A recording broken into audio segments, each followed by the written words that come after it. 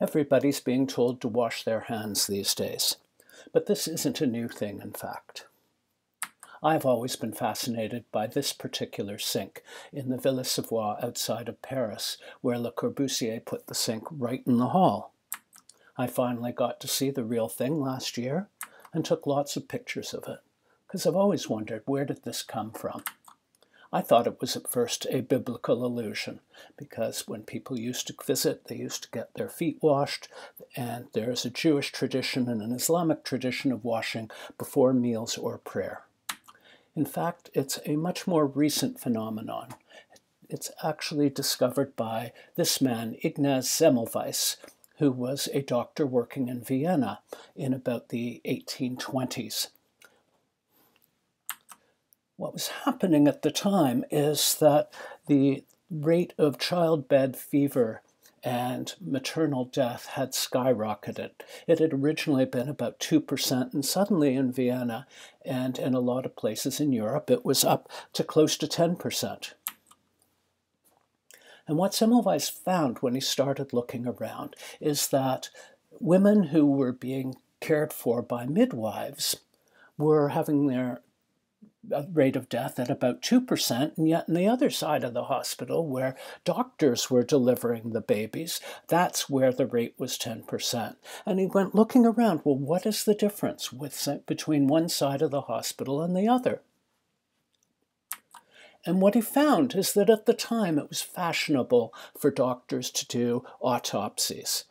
And this made them learned. It showed that they were going in and studying what was going on. And basically, they didn't wash their hands or their shirts or anything else after they did the autopsies because they wanted to show how learned they were, that they were studying. It actually led to the belief that the dirtier the doctor, the better the doctor, and it was a point of pride to be walking around with their coats stiff with blood from the last autopsy. Well, Semmelweis immediately decided that the thing to do was to start washing between childbirth and washing between autopsy and childbirth. But nobody believed him. And he was the only one who was actually doing this. Most doctors ridiculed him. However, some did listen. Florence Nightingale, for instance, thought that waste came out of our bodies through the pores of the skin and the lungs and then got into the bed sheets. So she insisted that sheets get changed every day, that there be frequent baths, and that the doctors and nurses wash their hands between handling different patients. And in fact, the rate of infections and deaths in the wards that she was in control of dropped tremendously. And suddenly this became more standard practice. Finally, there was a doctor in 1865, Joseph Lister, who started using carbolic acid, or what we now know as phenol, and treating all of the instruments that he had, and even putting it directly onto people's injuries, and finding that they didn't get gangrene anymore, that they actually didn't have to chop legs off because they could clean them up enough and have the bones fuse back together. And so all of the doctors who worked for him had to start wearing clean gloves and wash their hands before and after the operations. They often sprayed it into the air, although they later found that it wasn't needed anymore. Robert Koch and Louis Pasteur finally figured out what was going on when they developed the germ theory. And Pasteur connected the germ theory directly to Semmelweis's data and was far more successful than Semmelweis was in getting this out into the world. Semmelweis, in fact, was ignored. He went back to Hungary, where he was born. He finally was put into a mental institution, got out of that, went back to work, cut his finger, and died of the same diseases that, in fact, was killing all the women before he figured this out. Which brings us back to the sink in the hall. Basically, Le Corbusier was working for a doctor. The doctor had just been through the whole First World War and the tuberculosis that came from that, and then, of course, the Spanish flu that killed millions and millions of people. And as I mentioned in my whole lecture on modernism, this is where we got the sink in the hall, this is where we got the washable surfaces, and this is where we got minimalism. It's not a lesson that people actually learned, and it wasn't widely adopted, and hand washing didn't really catch on until, believe it or not, the 1980s, when there were foodborne outbreaks of disease, and the US Center of Disease Control finally identified hand hygiene as a way to prevent the spread of infection. And that was the first time there was actually a national standard for washing hands, national recommendation for washing hands. And that's what brings us back to the history of the bathroom, which is what this lecture was going to be about. And this is a picture of the baths of Caracalla in Rome as they are today, and as they were 2,000 years ago, well, a little less than 2,000 years ago. I don't think they were built until about 300. They were vast halls which could handle many, many Romans who came at once. Every day they came to bathe. It was very important. It was a cultural center for the community, for the rich and the poor. Everybody went to the baths. And they went through a series of different kinds of baths. You would come in after changing into the tepidarium, the warm room in the middle, and then you could go to the hot room, the calidarium, or the frigidarium, the very cold room, to chill off. They were vast bits of engineering, heating up water in lead tanks that were all up here. You can see these reservoirs up at the top. They had a whole aqueduct sink serving them. Sometimes they were mixed. In later years, they were separated by sex, but this quite dramatic rendering of it. And this is where people conducted business. Like here's Laurence Olivier and John Gavin in Spartacus discussing the takeover of Rome.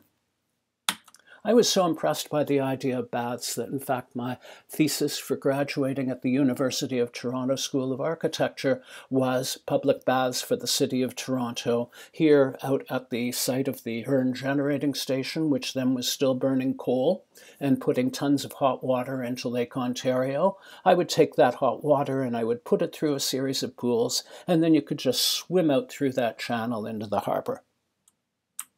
People think that bathing didn't happen very much until more recently, but in fact there were bathhouses in every town and city throughout Europe and England in the 14th and 15th century. And they were also used for entertainment. Here you can see people dining while they're in the tubs and then going next door. There were Turkish baths that were going constantly, where people of both sexes would go for sex-separated bathing in the Muslim world, which required spiritual and physical cleanliness.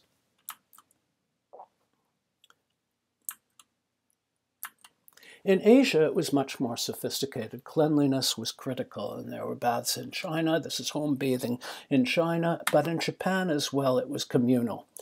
And there were bathhouses in every city, and often they were fed with hot water that was natural from hot springs because of the volcanic nature of the country. And a whole ritual was developed around it. People would take trips to go to the onsen, or the baths that were fired by natural springs. In the cities, they would build onsen, or baths that were collective because people didn't have their own at the time. But they're still in business because people still like it for the sociability and because of the various kinds of waters that they can get. Cleanliness was critically important. Note the difference between how you got clean there in a Japanese shower compared to a Western shower. You sit in the stool, you have a bucket, you fill the bucket, you use as much water as you need just for that, rather than letting it run all the time, and you get yourself very, very clean. When I would go to a bath in Kyoto when I was in Japan, they really didn't like seeing Westerners in their baths and often would get out of the bathtub if they saw me coming. But I also had to make sure that I really made a demonstrative example of how well I was cleaning every part of me. I must have spent 15 minutes with this bucket and this hose, and they still got out of the tub. But when Westerners come, they have instructions: go naked, wash your private parts carefully, no running, no swimming, no washing in the tub.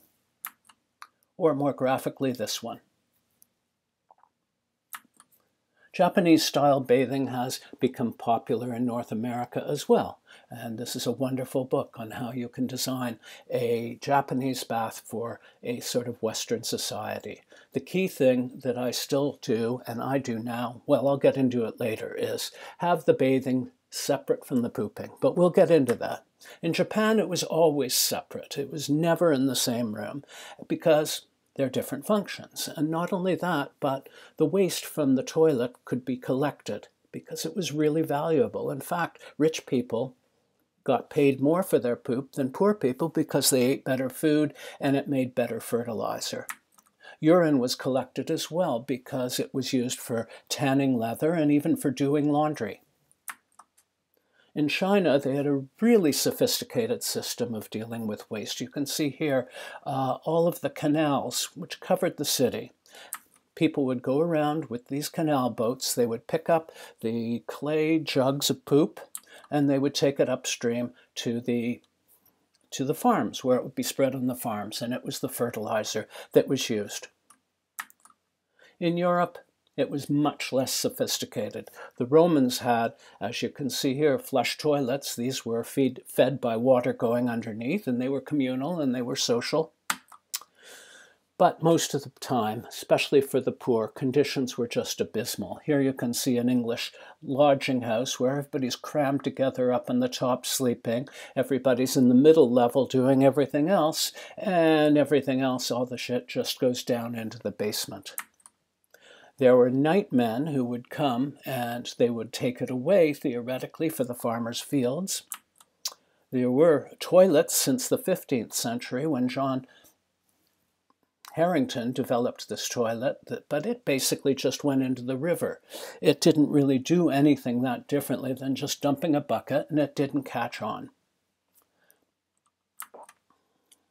Water was delivered to people in London, although, as this cartoon says, it wasn't very good. By 1800, most of London had a supply, but in Soho, it was poor, and it was relatively new, and the private companies hadn't reached it yet. So people still got their water from a hand pump and would carry it by the bucket back to home where it was used.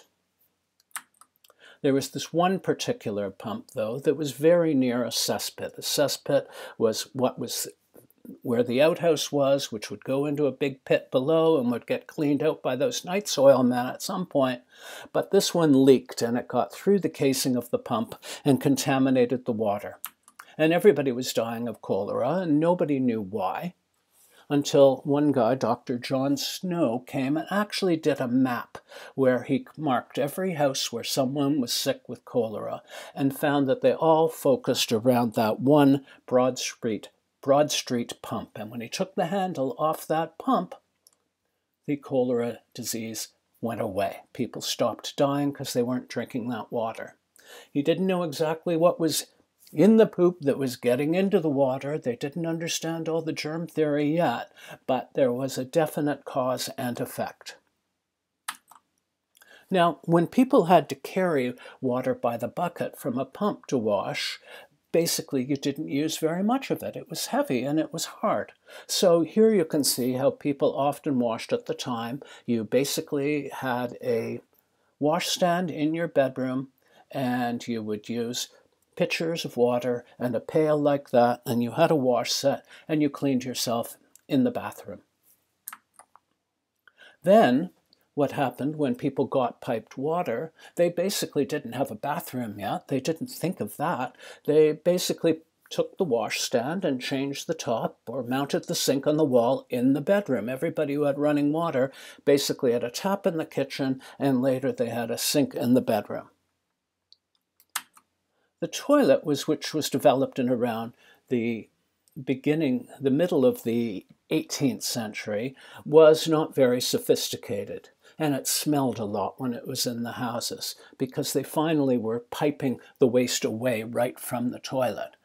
And this was one of the first that was patented that actually had an S-trap at the bottom to catch the smells and stop the odors. It was a valve toilet, though. You can see up here at the valve, which meant that it opened, and the valves were made of leather and they often leaked, which was a constant problem.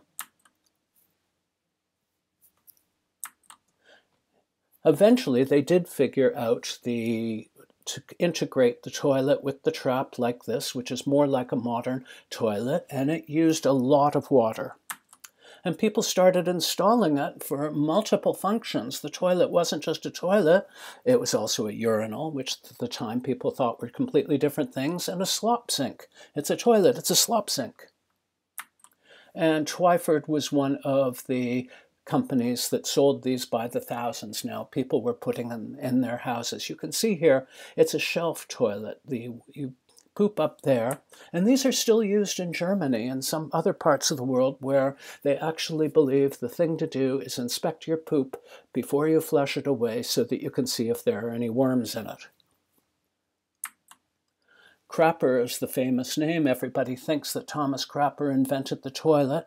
Really, he wasn't. He was just a really good marketer who built showrooms, and people would go to the toilet store, which was Thomas Crapper's store, and he invented a better toilet tank for the wall. And he was selling, I think, among the first manufactured toilet paper, two-ply toilet paper, patented across the empire. The trouble with all of this is it was done before there were actually any good sewers. And so all of it was just going into these ditches in the road, which were made into bigger ditches, which all flowed down to the Thames. And the Thames became totally polluted and contaminated and disgusting and was basically killing everyone. And there was this big stink in 1854 where they basically had to stop holding Parliament because it smelled so much that you couldn't go in the building. And it was killing people. It was a crisis, and so in the 1850s, Sir Joseph Bazalgette actually started building these sewers across London that would divert water from the Thames. And they were, when planning for it, he actually took the densest population he could imagine and made the pipes twice as big as they needed to be. He said then, well, we're only going to do this once, and there's always the unforeseen, and doubled the diameter. This meant that, in fact, when there was the population boom and the big buildings that were all built post the Second World War, the sewers, which would have run out in the 1960s, are still big enough to go right into the present. And it was a vast project, and it was completed incredibly quickly. They went later to cast iron, and here you can see they divert all the water from the Thames, around the Thames, all down into the river. In America, they often built these pipes out of wood, and some of these wooden pipes exist till this day. I'm going to stop there, and there will be a part 2 to follow.